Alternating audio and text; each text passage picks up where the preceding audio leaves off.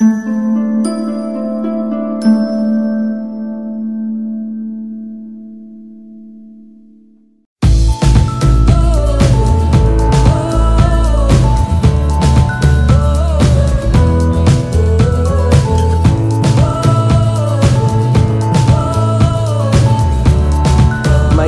is right here.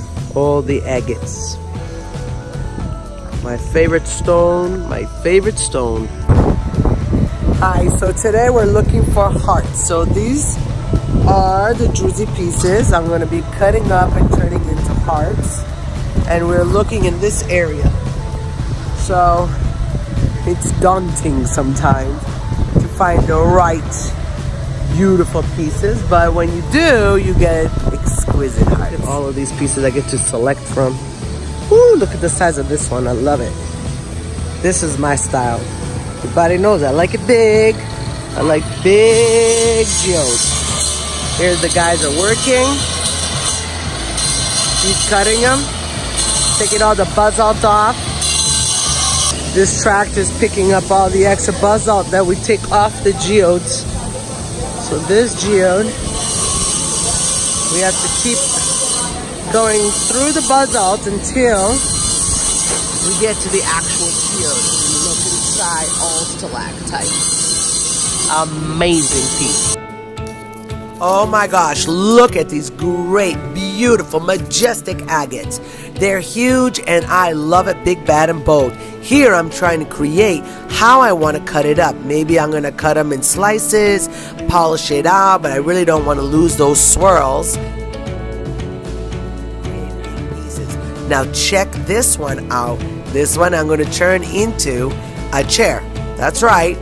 And it's 500 pounds, so we have to figure it out. We can only cut it one time, so we can't make mistakes. We brought out all our guys. Fabio and I are designing how it would be sitting. I thought of an idea of it swirling around and we sit in 4 different areas, but he's like, no, let's make a captain's chair. So here he goes. He's going to come. We're going to hold it together. And then afterwards, we're going to decide how to polish it and which is the best way to make nature's art decor. Nature's functional art. And I love doing this. Believe it or not, it takes me about 1.5 years to get this to finalize.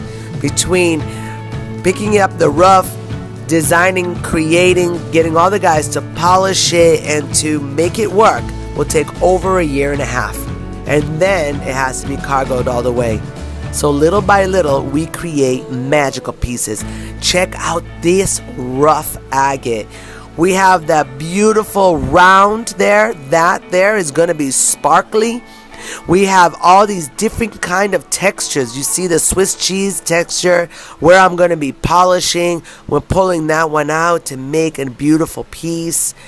Then we have ones that have all different kinds of feels, of swirls, of geodes.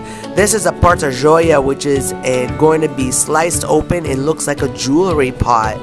Oh, there goes the butterfly.